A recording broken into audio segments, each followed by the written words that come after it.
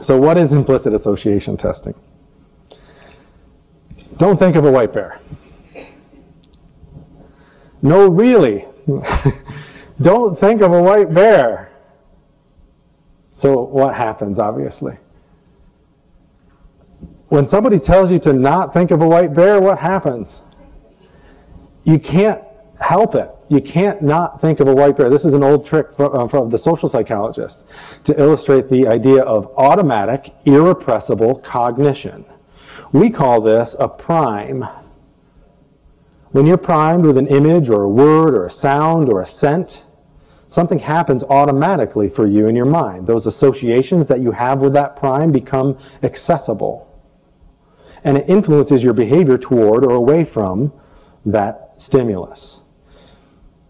Implicit association testing works on this basic principle of priming and response time following a prime. So just like the white bear, when we show you Disney, what happens? You have automatic associations with that brand. They might be, for example, celebration, warmth, childhood, security.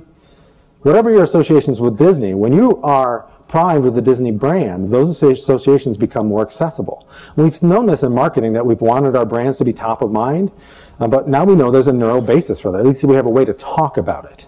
The strength of those associations actually can be characterized as your implicit attitude towards that brand, and they influence your behavior toward or away from that brand. When we think of System 1 and System 2 thinking, think of that as System 1, what's happening automatically and associatively in your mind. It's only one piece of the picture. So we see Disney, we feel celebration, warmth, childhood, security.